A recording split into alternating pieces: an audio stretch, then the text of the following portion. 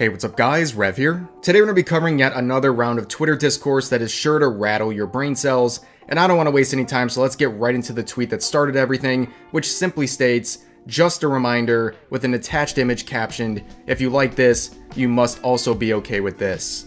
Man, Twitter users really have a passion for manufacturing people and opinions that don't exist to justify their insecurities, huh? And for the record, despite the censors, there's no actual nudity. The male and female characters are wearing what is essentially micro bikinis or something similar to that, and we're on YouTube, so you know how that goes.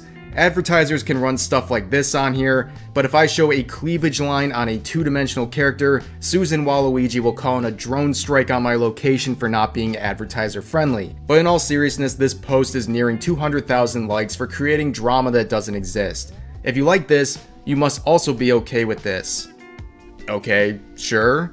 I'm confident in saying most people can agree with those terms. In fact, I've never seen more unity on Twitter than in the reply section of this tweet. Both men and women of all preferences are cool with the existence of both of these designs. And it's not like that male counterpart hasn't been done before. Has this user ever watched JoJo's Bizarre Adventure? Or how about some older examples like He-Man, or a live action example like Conan the Barbarian? Franchises that were released in the 1980s and were widely praised even back then.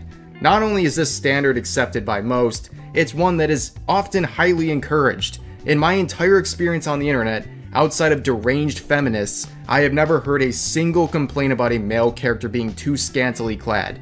Not once. In fact, this reworking of the meme is a much more accurate representation of any problem stemming from this outfit design drama.